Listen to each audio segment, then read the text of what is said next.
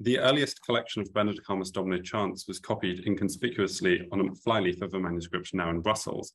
It was copied in the 10th century. On this and the surrounding leaves, the collection is accompanied by a great number of other contemporary editions, some of which were themselves copied by the Benedicamus Domino scribe. The editions are so numerous that the Latin paleographer E.A. Lowe has written that the leaves are covered with scribbles. The so-called scribbles comprise a range of liturgical materials and Latin poetry, as well as evidence of more elementary pedagogy. The collection of Benedicamus Domino chants is important for understanding the early history of the Benedicamus Domino versicle. The versicle Benedicamus Domino and its response, Dei gratias, concluded many of the daily office hours and were used also at the end of Mass in penitential seasons. Nonetheless, the melodies to which the texts were sung remain understudied. Michel Huglot has argued that, like the four items that comprise the ordinary of the Mass, the Benedicamus Domino experienced a rapid expansion in its melodic repertory in the 11th century, but his account the 10th century remains almost unmentioned. The collection of chants in the Brussels manuscript might allow us to trace some part of this earlier history. Nonetheless, in this paper, I should like to focus on something else. The material copied on the Brussels flyleaf, the Benedicamus Domino chants, but also the other liturgical chants and the poetic material, might allow us better to understand the contexts in which the Benedicamus Domino circulated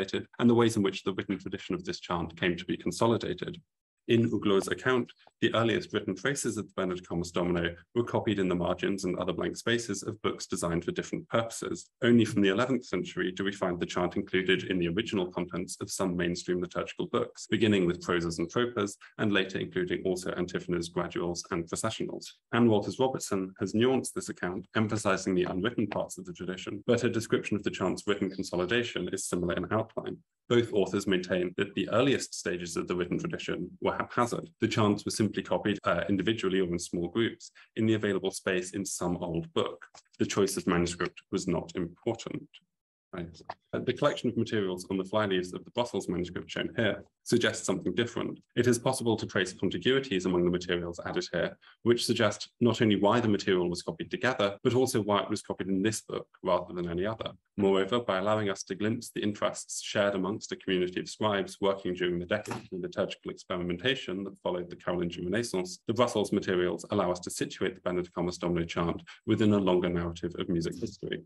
Putting this material together is not easy. While there is now a substantial literature on manuscript editions made in the Carolingian and surrounding periods, this work is focused almost exclusively on commentary materials and materials more directly related to the major contents of the books in which they are found. The kind of material found in the Brussels manuscript has received little attention and is often written off as pen trials or simply, as we've seen, as scribbles.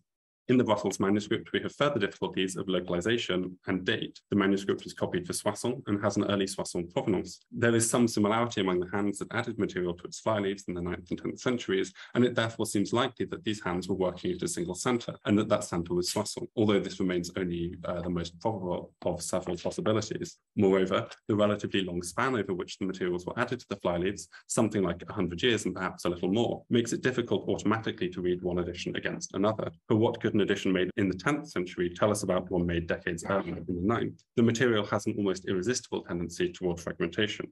In order to get to grips with the additions to the Brussels manuscript, I shall therefore adopt a concentric approach. By this I mean that I shall consider in turn the Benedicamus Domino chants themselves, the other material added by the Benedicamus Domino scribe, and finally the rest of the material added to the flyleaves. Each layer allows a richer contextualization of the Benedicamus Domino chants while necessarily introducing a certain amount of conjecture. The conclusions that are possible through such an approach are indicative rather than definitive. We will be able to suggest contexts in which the chant may have circulated without being able to prove that it did indeed circulate in any one of them. Nonetheless, so long as this is well understood, the exercise is a valuable one.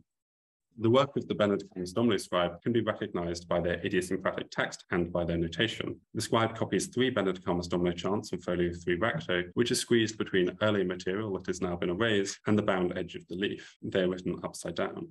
I wish to make only a few brief observations about the chants themselves. The first is that there are 3 different melodies, and that the melodies are arranged on the page from the simplest to the most decorated. This intersects with Huglot's narrative in 2 ways. First, the organization of this material is typical of some early collections of parts of the Mass Ordinary, such as Kyries. This perhaps enriches the connection drawn by Huglot between the melodic expansion of the Mass Ordinary and that of the Benedicamus Domino, suggesting other ways in which the bodies of material might be related. Secondly, one might be tempted, following Huglot, to see here a simple original melody to which two further melodies have been added, reflecting a later stage in the development of the tradition. Here we should be cautious. There is no easy way to distinguish such layers, especially when this is one of the very earliest musical records. It is equally probable that the material is all contemporary, reflecting the different requirements of different kinds or levels of liturgical celebration. We might also note that one of the melodies was borrowed from elsewhere in the chant repertory, namely from the responsory chant Pretiosus Domini Dionysius. The retexting of melismatic portions of other chants to produce new Benedicamus Domino settings has long been recognized as a feature of the tradition. Indeed, it seems to have been the major way in which new melodies were introduced. Here, we need only note, therefore, that the borrowing of material from Matins responsories was happening from very much earlier in the tradition than assumed by Oslo, and that the melodic tradition of the chant may therefore have been richer in the 10th century than he was prepared to admit. The Benedicamus Domino scribe also copied some parts of the texts of 3 processional antiphons across parts of folio 3 and 4 recto. The antiphons were likely copied at the same time as the Benedicamus Domino chants, since they share the same unusual position and orientation on the page. It is possible that the splitting of this material across 2 folios suggests the development of the collection as it was copied, but it might also be that the scribe simply turned the page once they had run out of space. The liturgical designation of this material seems to have been an important factor in its collection. The 2 antiphons copied on folio 4 recto are enclosed by the rubric voluti item, meaning, for example, likewise, suggesting some kind of equivalence between them. This equivalence seems to be one of liturgical designation, since the 2 chants share a rubric in at least one contemporary collection.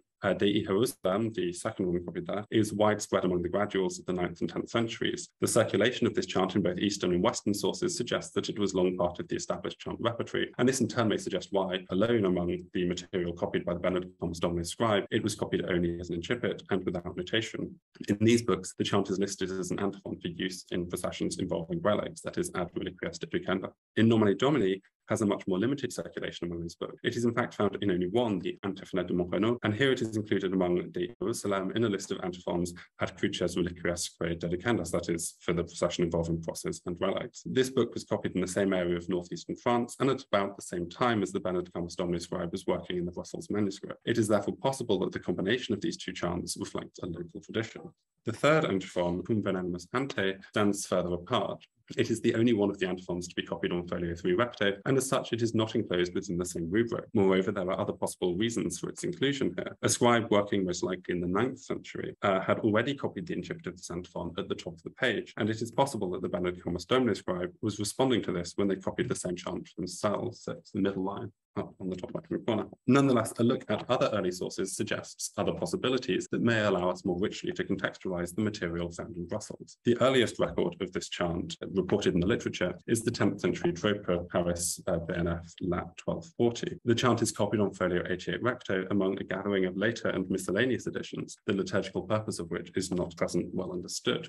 2 previously unreported sources should also be examined with the context that they lend to the Brussels manuscript. Cambridge Corpus Christi College Parker Library 193 is an early copy of Ambrose's Hexaemeron and was likely also copied at Soissons and shares an early Soissons provenance. The final folio that's integral to the manuscript is covered in the same kind of material that we have seen in Brussels, again copied in the 9th and 10th centuries. This includes notated hymn incipits, psalm quotations, and other liturgical material. At the bottom of the verso, we find the notated incipit of the processional antiphon Cum Venenimus Ante. The text and melody match the version found in Brussels. A little lower on the page and written by a different scribe, we find the words in nomine Domini. Of course, there could be many sources for these words, and they need not have any connection to the processional antiphon reported in Brussels, but the coincidence is nonetheless curious. Most importantly, it should be noted that the material found here was not copied by accomplished scribes. The repeated copying of the same few texts, as well as the repeated single letters found at the bottom of the page, suggests that it may be the work of student scribes learning to write. The possibility that the processional antiphons circulated among the more junior members of the monastic community will be explored in greater detail below, but it is striking to find it anticipated here.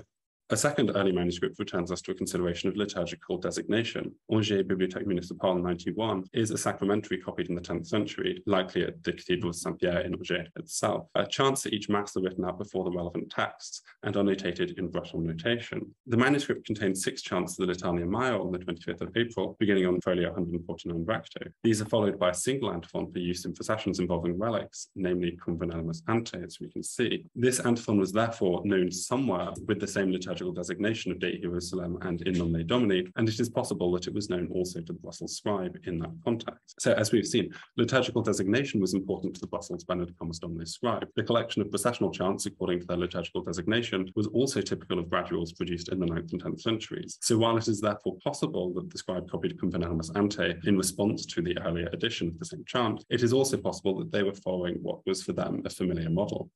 We might wonder, therefore, whether the concern for liturgical designation extends also to the Benedicamus Domino chants themselves. If this were the case, the collection would substantiate an early processional context for these chants, anticipating the later appearance of the Benedicamus Domino in processional manuscripts. Indeed, the earliest formal record of this versicle is found in the context of the stational liturgy of the Litania Minor in the 11th century prose of Paris, Lat. 887. While it is there accompanied by settings of the Mass Ordinary and by litanies rather than processional antiphons, the context of the observance is itself clearly processional. Further materials added to the Brussels flyleaves allow us to glimpse the interests of the community who owned the book in the 9th and 10th centuries and suggest some of the ways in which the book may have been used. Two strands lend particular congruency to this material. On the one hand, there is a particular interest in classical and post-classical verse that connects editions made throughout the 9th and 10th centuries, and on the other, there is the suggestion that the greater part of this material seems to have been copied in a shared pedagogical context. On the basis of these connections, we might draw the material together and suggest a meaningful context for the Benedicamus Domino chants. So the most common kind of material added to the leaves are abecedaries and repeated single letters, some of which are decorated. While some of these could be genuine pen trials, most of them seem to have been copied in a pedagogical context and reflect an elementary stage in scribal training. This can be seen most clearly where a more accomplished hand has copied letters, later to be recopied by a student. Several passages of verse added to the flyleaves share the pedagogical context of the abecedaries, but extend the copying exercises from single letters to short passages of text. For example, 4 verses from Virgil's 3rd eclogue are written at the very top of folio 3 verso. They were copied in the 9th century. The verses are placed centrally on the page, each beginning on a new line with a larger initial letter. The material therefore draws on conventions of layout and presentation developed in contemporary poetic manuscripts and verse collections. Immediately below this, a second scribe, who seems to be a student, has copied the final verse for a second time, reproducing as far as possible the presentation of the original. This was perhaps at once, therefore, a writing exercise and an introduction to Latin metrics.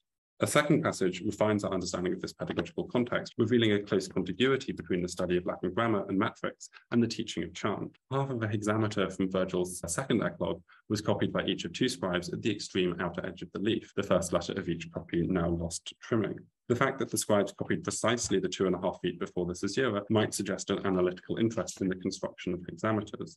The same 2 scribes also copied the final words of another processional antiphon, this one for Easter Sunday, Sedit Angelus ad Sepulchrum. The 2 texts are copied in much the same way, and whereas the antiphon text has a rather complicated relation to earlier and later additions to the page, it seems nonetheless clear that grammar masters were free to use chant texts in their instruction.